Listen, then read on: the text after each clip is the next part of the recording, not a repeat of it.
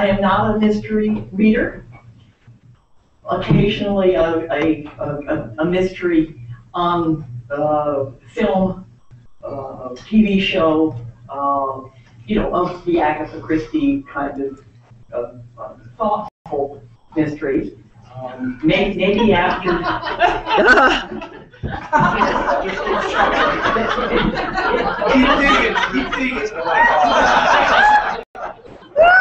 And I make time when I start reading.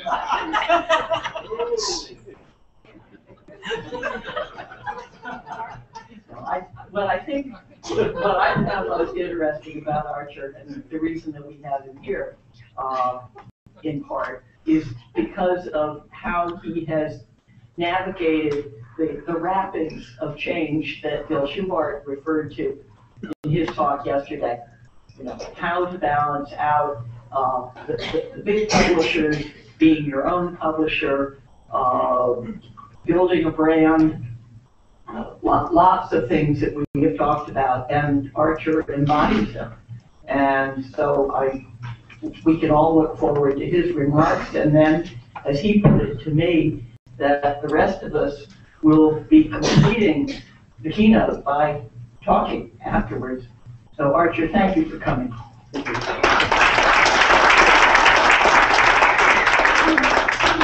Possibly the best introduction I've ever received.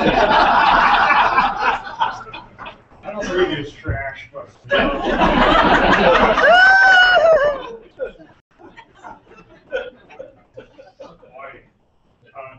It's a hard market out there. Everybody's a critic. I don't read murder mysteries either, to be perfectly honest.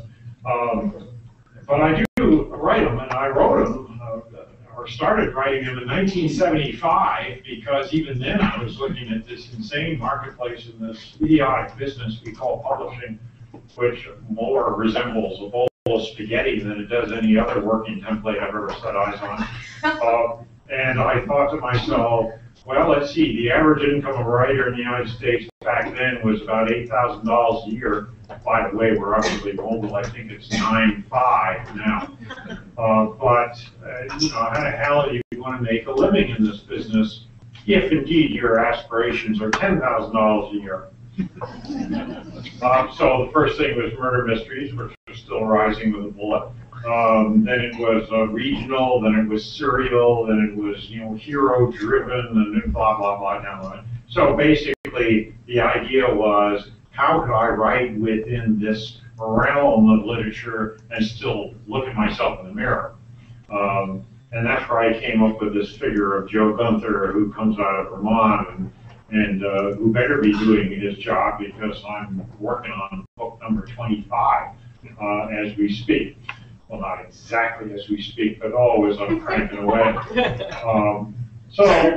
My partner in crime, my other half, my trusted advisor Margot, who's sitting very low, melting away, and I were driving down here in, of course, my Vermont licensed pickup truck, because I have standards.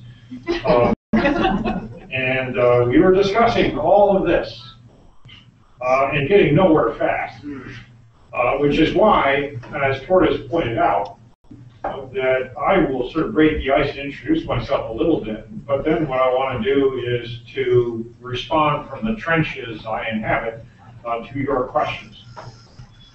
Am I failing? Am I sisters in class?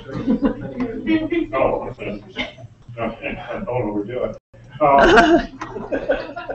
Point being that I came out of the tundra just as a writer. I believed, you know, that there was a Knopf, and there was a Random House, and there was a Double A, and that was it. And the world was an uncomplicated and simple thing as I journeyed forth. As we are all, in large extent, painfully aware, things have changed. Late-breaking memo, publishing is in the toilet, but by the same token, when Tortoise asked me what should be the title of your talk, I don't even know. I haven't read your program. I have no idea. My one-liner got it into print, but I said something about That ain't no iceberg, that's opportunity. Because my agent had, sort of glumly written me a while back about the publishing industry, and I said, well, it reminds me of a fleet of Titanics all circling the same iceberg. Indecision being their only saving grace at that point. In fact, I think there is opportunity to be done, but it is from a somewhat unorthodox angle. And those few who suffered through my version of lunch just minutes ago have discovered I'm big on being unorthodox. All right, so now we fall back onto the introduction. I came out of the University of Texas Press where I was underemployed and frustrated and beginning to write on company time because they wouldn't let me do my job. So revenge was sweet, and I began to write murder mysteries in which all my bosses played roles as clerks. It worked for me, and they were ignorant, so all was well. In 1980, I decided I could be this stupid all by myself, and that was the last full-time job I ever enjoyed. It was actually 1979, but who's counting? And I've been a contractor ever since. So I work typically on about 5 different jobs. Some people know me only as a cop. Sorry about that. Other people know me as a medical examiner. You would be sorry, but you're dead, so that doesn't count. And then you others know me as a writer. Well, that didn't last either because somewhere down the line, just after I had appeared in a situation like this and bragged about the fact that my entire backlist, even though I was a mid-lister, was still in print, I got the memo from my publisher that they had taken 14 of my titles and ixnayed them. Boom, just like that. Thank you. So that then threw me into the mode of not getting mad again. Even I stood back for the first time, looked up, and saw the world that these traditionalists were inhabiting. And what did I find? Well, I find that whatever world it was, they were not inhabiting it. Okay, they were in total denial and in total ignorance of the reality swirling around them, all of which began with the word E, as in electronic, because they were still insisting, for example, that any manuscript I produced on a computer needed to be printed out and mailed to them, which I was dutifully doing. Okay. Memo to self, something not right is going on here. So I sent a very innocent sounding letter to them, letter, mark the word. Remember the last time you sent one of them?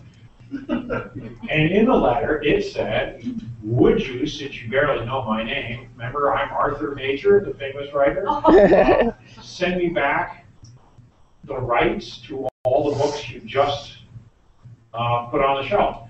And they sort of went, well, we don't know who you are, but yeah, you can have all the rights back. So instantly, I repossessed for not a dime 14 titles of my original books. That's what I meant by getting even. So I immediately embraced all the words that began with E, and I became my own publisher, and now I'm my own e-publisher. But herein lies the punchline. Margot and I, now admit I'm cheating because there are 2 of me.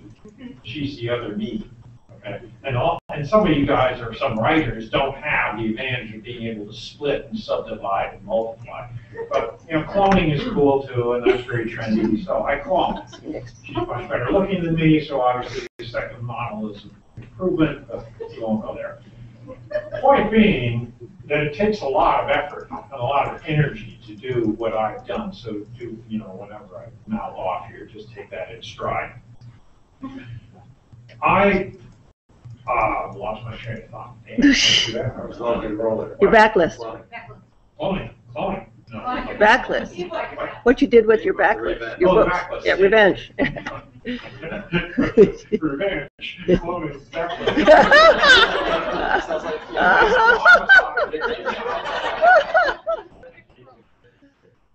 So I took all these books, and initially I turned out my own trade paperback operation, Ampress, which is warehoused and distributed by Linda over there. The other thing was keep it local and eyeball the people with whom I work. that was also useful and helpful to an old timer like me. However, the ebook stuff began to come in on board, and so you go, okay, this is going to become relevant shortly. Ebooks. All right, what do I know about ebooks or publishing ebooks? Nothing. Okay, I'm a writer, I'm a cop, I do stuff that ain't ebooks. So of course, what you do, being old school, you look up people who do ebook publishing, and you hire them, and they say, well, for this amount of money or whatnot, you know, we'll take the profits and we'll share them with you and whatnot. If you begin to analyze that somewhat closely, you will discover one of the great truths of publishing, and that is that the ore, in other words, the manuscripts, have to be considered a volunteer effort. Writers, and that's how I entered the publishing world, I'm very sensitive to this. Writers are deemed to be volunteers. The basic process, the basic material on which we draw to be publishers, by and large, is considered free. So the big heavy hitters, of course, they make the investment of an advance against royalties. Those are beginning to disappear, by the way. Okay, so that the author has been presumed to be independently wealthy, otherwise employed, married very well, has the last name of Rockefeller when he's the real last name instead of a pseudonym, stuff like that. Okay, and therefore you can pay this guy the average income that I quoted earlier on of $9,000 a year. Why can you get away with that? Because no author in his right or her right mind assumed that they could make a living. Why did they make that assumption? Because it was delivered to them by the powers that be, the publishers. Okay, so I began to look at all that, not ever having forgotten that early lesson when I went for an ebook publisher. And he, of course, said the same thing. Okay, well, of course we'll take it on, we'll turn it into ebooks, and we'll do all this neat, groovy stuff. I'm going to take my guaranteed cut of whatever it is, and you'll be left with whatever it is. You know? So you pay me the upfront costs. I will turn your product into an ebook. So in other words, his costs are immediately addressed. This is what we used to call in the old days vanity publishing. Remember when that was a dirty word? No longer. Now anybody with any brains is going to go to the author and say, well, okay, I'd be delighted to publish your book. Now, what do you want to put on the table? Well, in the old days, it was, why put the goddamn manuscript on the table? What have you done lately? You know, where's your wallet? So this has become a very interesting form of communication. Well, so what did we do? We started with this ebook guy.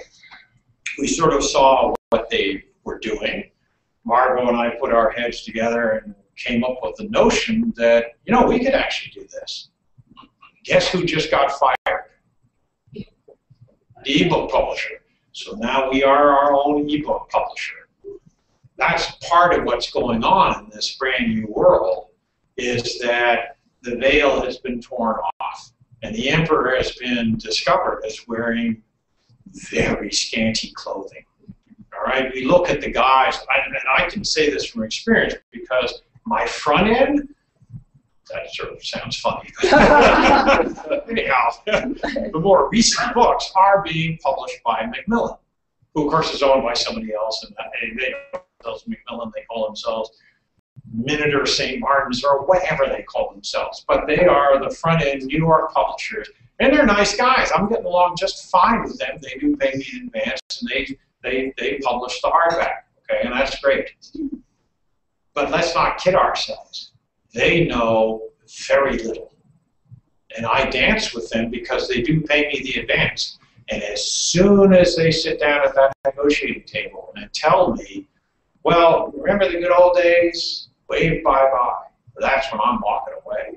Because what are the front-end publishers giving the likes of me? Well, if you listen to them, they're giving me the world on a sateen pillow. But if in fact you crunch the numbers and really look at it, sateen ain't silk. Okay, it's mostly filled with hot air. They are scrambling around, but their connections are drying up. Their reach is reducing in scope. They are losing their influence on a weekly basis. and when you stick a microphone under their nose and you ask them for their wit and wisdom, you get some of the following, which Margot dug up literally on our drive here. I am not going to hold my source of information because it's so embarrassing. I don't want word to get out where I got this claptrap, but you will love some of this stuff. An agent was interviewed in this article. This is a publication that's very high-end and very well-known, so, but I'll leave it at that. And so these guys went around and they talked to publishers and agents, the cutting edge, the big names, very glossy stuff, nice color photographs of these sages. One of whom said, "Work hard and write better books."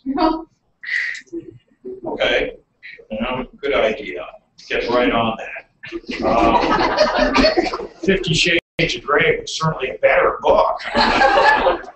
Good picture. What's another one here?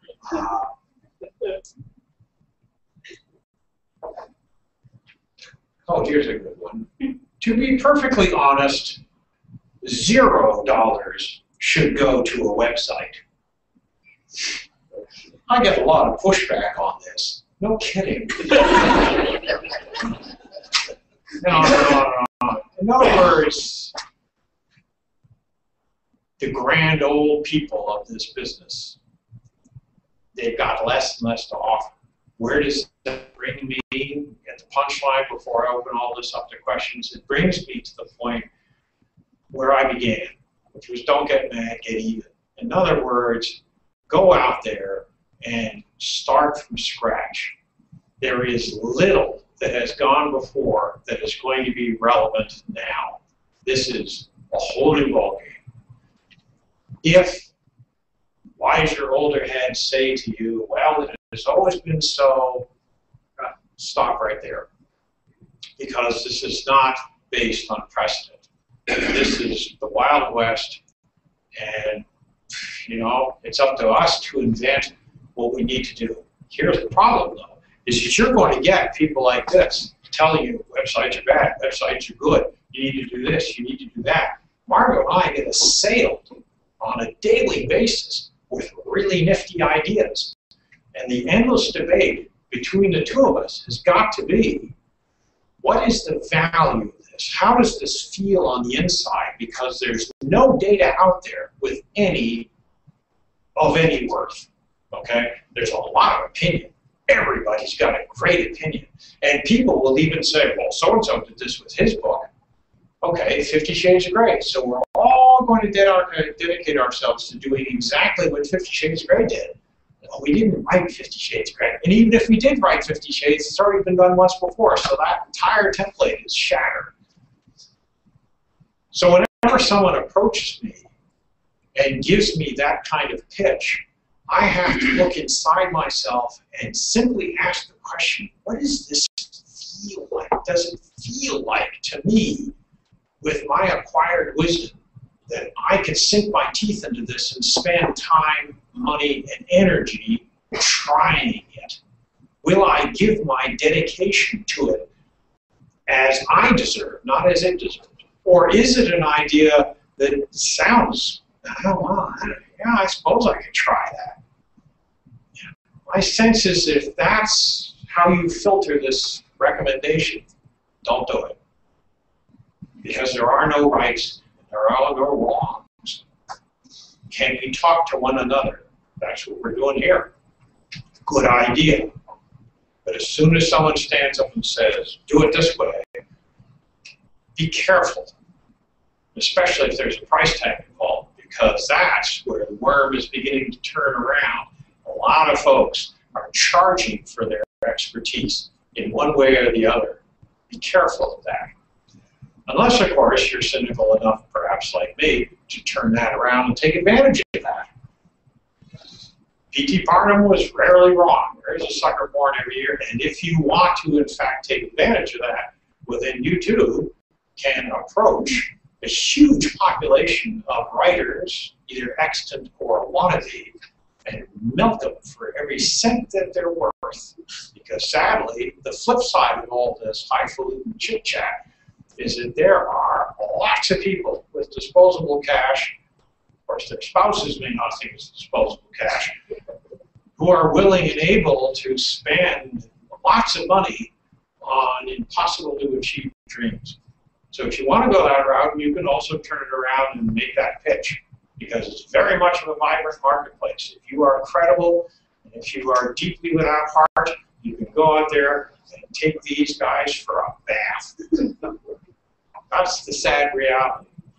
So our inner core, our sense of integrity and morality are going to have to be really held to the fire. Questions?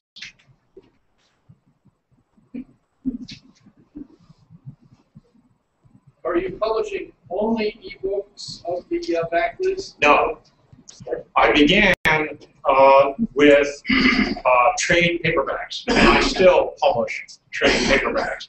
In addition, when the ebook templates began to sort of, you know, make sense, then I jumped on with that, and now I publish ebooks as well.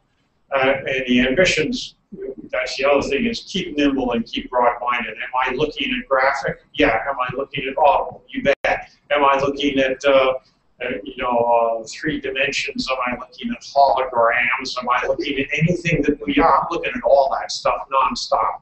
But here's the other thing. I was looking at one point at an audio project. And so immediately people said to me, oh, audio, you go to audio.com. or audible.com, or whatever the hell it's called. Like there's a mothership out there. There's the equivalent of Microsoft called whatever I just called it. Okay? And that's where you bring your Audible thing. As soon as someone gives me a recommendation like that, I begin to get really hairy around the eyeballs, because I am suspicious of putting all my work. I've been doing this now since 1975. Full-time, 1980.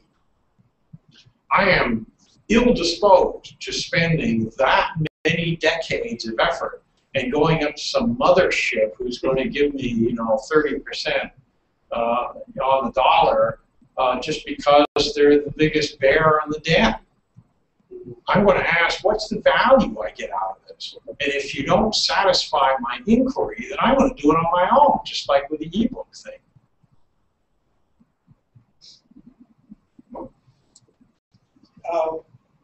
You piqued our curiosity, saying that you figured out a way of cloning yourself. Of cloning yourself. And I think many of us would like to find a way of coming up with authors that had your energy, that would spend a large part of the year flogging their book from one coast to the other. How do you do that? Is your hard book publisher, Macmillan, setting that all up for you? No, see, here's the problem, is that, and this is actually kind of an interesting evolution, when my latest hard book publisher, with whom I've now danced through 4 or 5 hardbacks, something like that, Macmillan St. Martin's, and I'm one of the few guys around who has nice things to say about them. Why? Because in part, when they first married me, I said, oh gosh, let's have a meeting. I'll come on down to New York City, and you can put me up for one night in a hotel. They went, not likely. And I said, well, I'm going to come down anyhow, and we're going to have a meeting. You bring all your heavy hitters into the meeting, and I'll have a list of points of things that I think might be worthy of conversation, and tell me what you think about them. You could tell, my God, I might as well have vomited on their shoes. But hey, what are they going to do, right? So they held a meeting, and they sat me down. They insisted that my agent be there. My agent had nothing to say, except, of course, she was just really glamorizing in front of all of them, so she was totally useless and filled up the air with chit-chat and New York, bother. And then they threw smoke at me, and there were like 10 of them around the table, so we knew we were like a substitute lunch break. And I was left imitating a guppy with my 15-point list. Lesson learned, right? So I began to get subversive. And as the years went on, I I drilled down to them. Well, this didn't work. You didn't do that. I did that. And what I did is what brought them over. Because at my peak, over a 2.5-month publication period, because all my books, the hardbacks always come out in the fall, as you painfully know. You spent big money buying them, and I appreciate that. But these books come out in the fall, and at my height of converting the publishers, I was making approximately 100 personal appearances over a 2.5-month period. Okay? That's a little over the top. Okay, I wouldn't expect that of your average author. But that's where the communication broke through.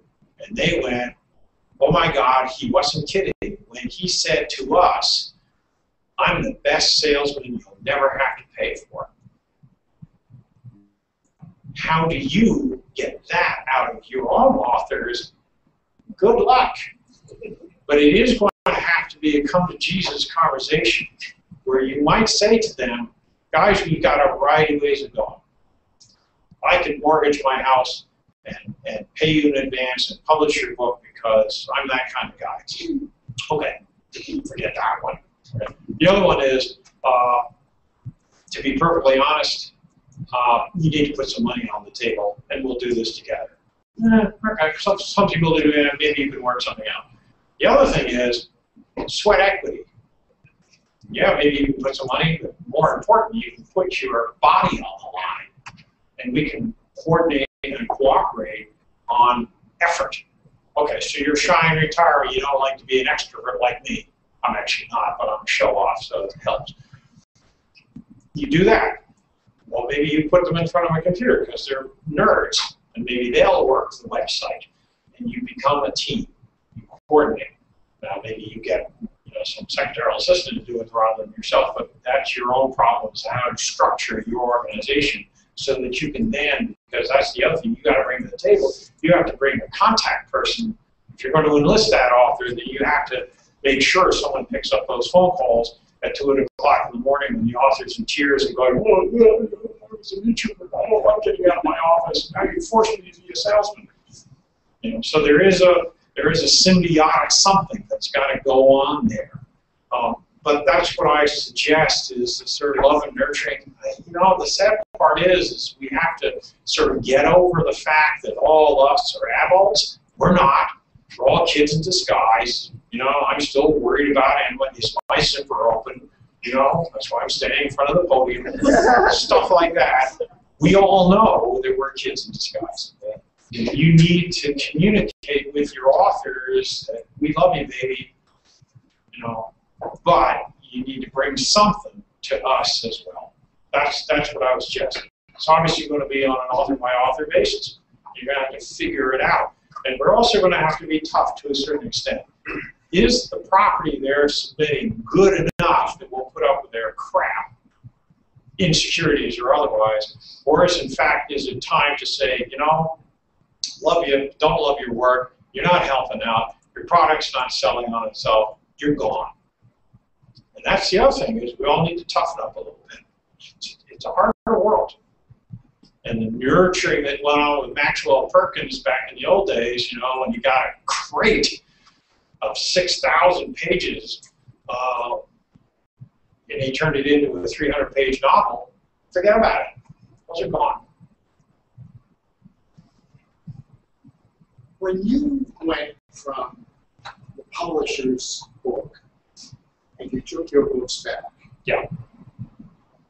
Did you scan in or use the files from the publisher? In other words, I got you.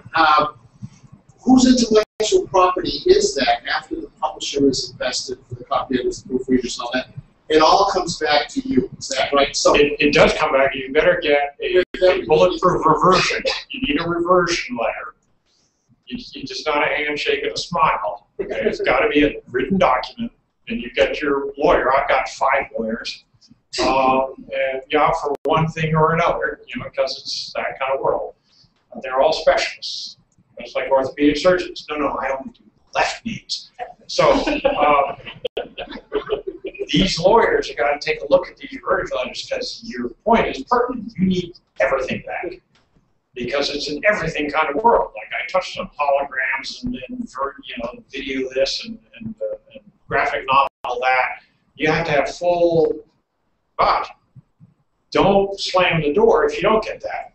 Margot and I are engaged with, I guess it's Macmillan or anyhow, one of the publishers, and we fine-tune, one of the lawyers, in fact, that's what he does, is fine-tune contracts. He reads the details, and he found out that dramatic rights, in this instance or another, could in fact be interpreted as applying to an audio product if it's delivered in a separate. Be careful to that, because now we have access we didn't know that we had to exploit the commercial aspects of a book that they are not taking advantage of. We can, because we're fast and nimble and matter than hell, which is a great motivator. So that's something you need to pay attention to. Don't give up just because they're going to say, oh, well, no, we're just not interested. What are you not interested in? We won't publish hardbacks. We won't publish paperbacks. We won't do this. We will do that. There's wiggle room inside these contracts. That's why they're 32 pages long. There are a lot of holes in those suckers. That's the weird part. Is the obfuscation that you think is ironclad is in fact opened up. It's like Swiss cheese. So it's lawyer time well spent. We have discovered that. One question. In your new agreement with Macmillan, did you build in a reversion contract based on a period of unavailability? Yes, to a certain extent. The unavailability is too broad a term. It has to boil down to great specificity. Yeah. Is it money? Is it time? And format, of course. But yes, they're absolutely, early on, for example, the whole ebook thing became kind of creepy because ebooks got invented with pre-existing contracts are already there. You've already signed. Ebooks came about, and the publisher said, well, reversion is based on print. Is it out of print? Well, no, it's not out of print because we have it on a chip. And in fact, just the other day, someone asked for a POD version of your 1988 novel, so therefore it's still in print. That's when agents, prompted maybe by a few authors, said, whoa, whoa, whoa, time out, guys. There's got to be a credible threshold. And so now what they've decided is sales, ebook sales, hardback sales, paperback sales, whatever it is, and your contract specifies both time and quantity, so that kind of nonsense no longer exists. And yeah, those things are all written into they're now pretty standard boilerplate. Yes, sir. I think, are you still hitting the pavement to promote your product? I mean, is that still? Oh, yeah. Oh, you betcha. You betcha. Yeah. And then the other thing that I think I'm getting from you more than that's never going to go out of date is experience. Is that, I mean, I've been in a couple of those situations making deals with people that all the cards, so to speak, and I'm standing there wondering if I was going to have the muster back to me. Yeah. But, and I think that out of it all, I think the best thing is experience. If you don't get out there and do something, and I'm a writer as well as a publisher, so that aspect of it, that's where I find that a lot of my stuff is coming from now, is for me getting out there and being the person that's in front of me. That, I think, goes to the heart of what I was touching on earlier, which was that sense of what does it feel on the inside. Our most precious asset is the life we've led, and the notes we've taken, and the truths that we've recognized to have value. Go there, because otherwise it's a world filled with mirrors and bright lights, and it's easy to be distracted. Something attractive walks into the room, and you go, oh golly gee, but what's the substance there? And then my second life? No. Don't go there. So I think what you're saying is absolutely important. Okay, there's a huge debate for the writers in the room. Is there value to going to bookstores? Well, you could absolutely and quite credibly argue, no, there's absolutely reducing value to going out to bookstores. You get 20 people stand there, yeah, you sign a little stock, but these people are going to buy your book anyhow. That's why they came to the signing, because they wanted the book they just purchased and signed. However, you've seen how I conducted, quote unquote, this interaction. I immediately went to answers and questions. That's what the touring authors should do, is to open up that arena to back and forth. So what is the author, in fact, doing? The author is utterly self-serving. Yes, he's signing stock and he's meeting his readers, but more importantly, he's asking questions. Who are you people? Why do you like my books? Are you cross-chatting? What's going on the other side of the footlights? That's good data. And you don't find it by sitting in your office doing nothing.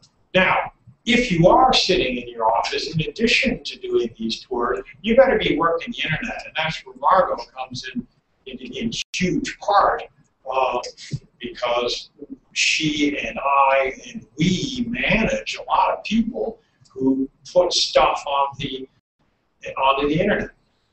She doesn't like me saying this, but do I tweet? Yeah, I tweet. Do I know personally anything about tweeting? No, I don't. Margot hires someone who tweets in my name. Okay, don't say anything. Oh, she's covering her mouth. We're business people in this room, okay? So, you know, if you take this out of this room, you're going to die an ugly death. I have friends who will see to it. I remember my other jobs, you know. I know when to declare you dead. So, And the the camera point is, is you got to be practical. Don't take this heartfelt. Don't pay such close attention to your loving mother's advice when you were a child. You know, you got to be a little bit cynical and a little bit practical when it comes to dealing with this world. What do we got? We got tweeting, we got Facebook, we got newsletters, we got emails, we got texting, and on and on and on. Do you really want to get up and close and personal with all? Do you want to hold yourself responsible for every workday being filled with this kind of communication? Get a grip. You've got a business to run. Farm it out. The recipients of these things are not going to think any less of you because they got an email signed to Archer, love you baby, whether Archer wrote it or not. The point was, you reached out, you communicated, they felt the love. And they go, oh, that's cool. Hey, come on, guys. That is not cynicism, that's practicality. That is going out there and working the marketplace. You think all these people at Procter & Gamble really care about you, which is why they're selling you their soap? No. It's okay.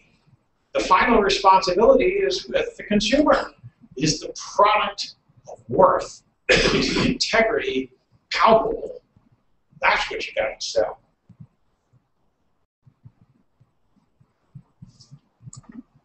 You talked about, you know, your continuing relationship with Macmillan, doing the new front list hardcover books. Yeah. And if I heard your comment right, if they stop paying the advances, you fire them, right? In simple language, yeah. Okay, but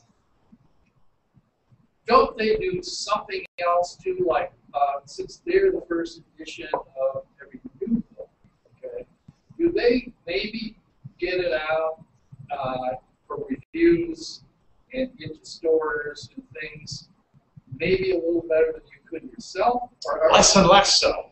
Less and less. That's the point. We're in a changing world. The question, you know, if you'd asked it last month versus next month, there might be a slightly different tilt to the answer. But I think the punchline to it all is that the publishers have been given their opportunity to take advantage and control of this changing world. They failed. If you read magazine article after magazine article and in which these publishers are being interviewed. They repeat again and again and again, no one can figure this business out. Okay, guys, well, if that's the best you can offer, hey, I can do that. And the point is that the booksellers, the reviewers, the recipients, or I should say the erstwhile recipients of those big players, are becoming more and more broad-minded because their foundation is being eroded. Bookstores now, that's the best place to buy a cooler is at a bookstore, or a fuzzy animal, or a clutch of balloons. Because bookstores recognize books, have a latte instead, along with the book. You know, they're not idiots. They understand that they need to do more to attract just the same as they used to attract. Reviewers the same way. The reviewers are looking in this brand new world and going, oh my God, in fact, late breaking news, reviewers are selling themselves now. So if you got $1.50, you could buy someone. So what a hell of a book, whatever its name was. Okay, so this is a strange environment, and the mainline publishers, yes, do they have a current conduit to the New York Times and Marilyn Stasio or something if you're Mr. Business? Yes, they do have that conduit. Does that mean that that is true forever, or does that mean, and here is the ultimate sacrilege, does the New York Times really matter anymore? Uh-oh, no. The New York Times bestseller list, have you looked at that sucker lately? It's got 5 or 6 different categories, and they run to 35 books each. The left-handed dyslexic children's category now has 35 layers. It's unbelievable. So being on the bestseller list, any idiot can be a member of the bestseller list. Look at me, you know. It never asks you where you were on the bestseller list. I can legitimately call myself a New York Times bestseller, and I am. I'm not going to tell you where I appeared because I made the New York Times bestseller list. Is it, in fact, if you're going to be mechanically precise about this, is it that important anymore? My answer would be less and less so. Right now, this week, your point is cogent. Next week, a little less so. Week after that, continuing downhill. This is truly, as I pointed out earlier, the Wild West. I mean, we've got a lot of opportunity ahead of us, and it's up to us to be careful in addition of the new old dinosaurs. Okay, and what I mean by that are the Amazons of the world. That's just another Standard Oil company. These are very conservative, wannabe, or successfully monopolistic enterprises. Be careful about getting into bed with these guys because you might as well go right back to Simon & Schuster. Sorry. Excellent. Straightening the backs of a lot of these authors, and the number of us here in this room are authors. Yeah. But a lot of the rest of us are small publishers. I'm wondering if you could turn that around and give us some advice as to what we can do to compete with the bill. What can we offer that is going to really help our authors? Integrity helps. No, obviously you are how you present yourself, and that, sadly, you've just earned in a passage of time. Now, you've been in the game for quite a while, so you've got that. But others just starting out, they've got to earn that. And they've got to earn it in a crowd with millions of people. So how do you stand out? How are you that grain of sand on the beach that brings sparkle to you? Well, this is, of course, where we go all the way back to how the publishers used to describe the business in the old days. Well, I don't know. And there is that aspect to it. But my point was the publishers were happy to just see that as the reality, and that was that. My point is, no, I'm sorry, I don't accept that. That in fact, more often than not, if you all of a sudden see the pebble that came out of that beach and became a boulder, you will see a lot of hard work behind it, a lot of perseverance. Let's go way back in history to Jacqueline Suzanne, mostly because I want to be able to say that name. You know, I mean, who's thought of her lately? But Jacqueline Suzanne was writing books that make 50 Shades of Grey look like Nobel Prize material. Like this was just drool on paper. But she and her husband got into what was then the brand new event of a mobile home of Tilton Hilton, and they covered all 50 states. They drove crisscross the United States, and they talked with everybody. And by God, we all know who Jacqueline Suzanne is. And it wasn't because of the strength of her writing. It's because of her chutzpah. So she was one of those grains that popped up. Now, okay, so there are those people that just, I don't know why. I keep pounding on 50 Shades of Grey. I don't know anything about 50 Shades of Grey except if it's got really sexy titles. I mean, covers, but, and I've heard about the contents, but that's all I know. But I do know about the phenomenon on a business level. Now, did they put hustle, or she or he or whoever wrote the bloody thing, did they put hustle into it? I have no idea. It might have just been kismet. My point is, their reality notwithstanding, kismet does exist. And that's where the traditional publishers taken shelter. They just go, so, well, it happens. And we have no way of figuring it out. My point is, okay, yes, it does happen. And in those instances, you have no way of figuring it out. Don't sweat it. There are ways of affecting influence and of making things matter. So don't get distracted by what you can't do. Focus on what you can do. Figure out a model that works for you, because you're the guy who's stuck with the wall. You're the guy who's got to run the distance. And that's really what it boils down to. It's kind of like asking an actor to fake an accent for the entirety of a play. Usually towards the end of the play, unless that actor is really, really good, you're going to start seeing the Brooklyn creep out. Right? So instead, recognize who you are, what you want to do, and how you want to do it, and do that. Then people begin to find you. Will it take energy? Oh yeah. Will it take this 40-hour work week? I don't know who came up with that, but we don't do that. You're going to have to work a hell of a lot more than that. But you're going to have to also apply that filter. I keep going back to it. Call it the bullshit meter. Whatever it is, if it doesn't feel or smell right, brush it aside. It may be a lost opportunity. There'll be others. There's so much stuff coming down. There's going to be some good stuff. Okay? And meet and talk and compare. Are there hard answers? Anyone who gives you a hard answer is reaching for your wallet. Don't believe it. Who else? One last one. Yes, ma'am.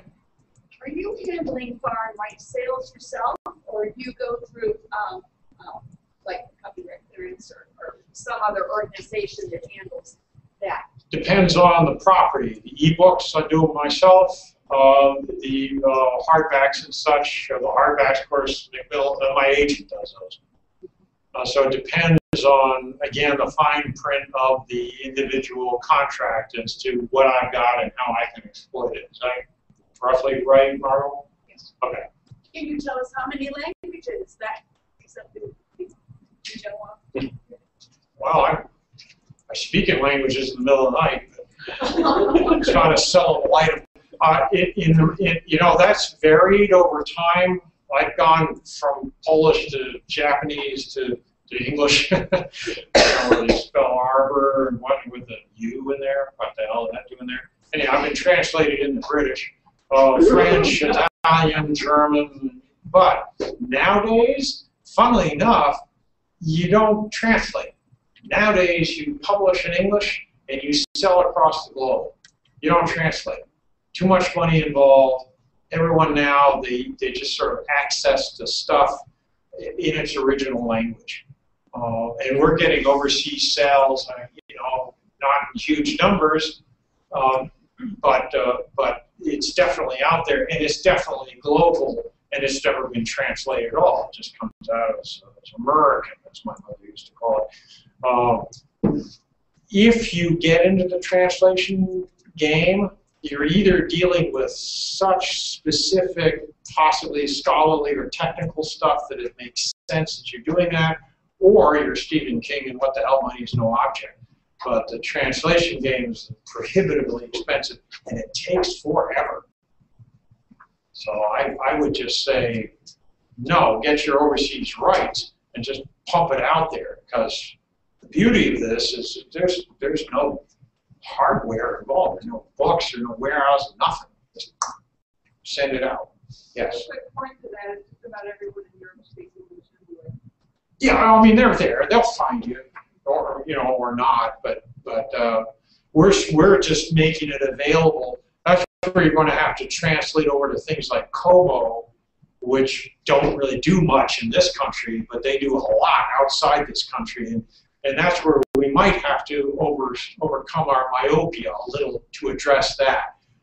Understand what it is the rest of the world is using. It may not be what this country, funnily enough, when it comes to electronic and the cutting edge stuff and all that, we're actually way behind on a lot of the stuff, almost provincial. We're so fat and happy we've lost sight of the hunger that has stimulated a lot of our you know, other global residents into really owning a lot of stuff that we haven't even gotten close to. So if you want to sell that market, you better pay attention to how they're doing it. I'm out of here. Thank you very much. It's been a pleasure. Thank you, Warren.